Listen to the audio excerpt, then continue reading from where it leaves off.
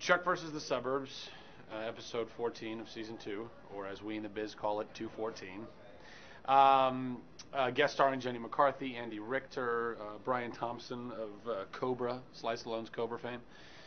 He is a scary. He's one of the nicest guys I've ever met in my life, but he is. I mean, like as a kid, you look at his face and you go, "You're that freaky guy with the pantyhose over your face and the knife that every 10-year-old wanted because it was so cool and scary looking."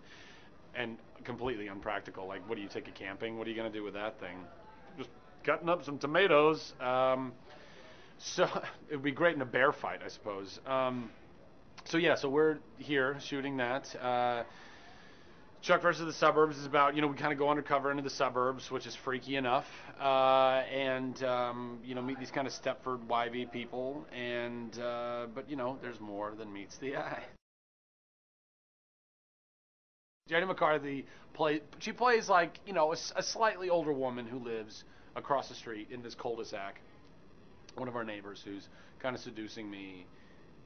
But that ends up being kind of, there's more going on here and things. But it also lends itself to the tension, the sexual and love tension between Chuck and Sarah and, just constantly piling that on. And so that's what we have. It's fantastic.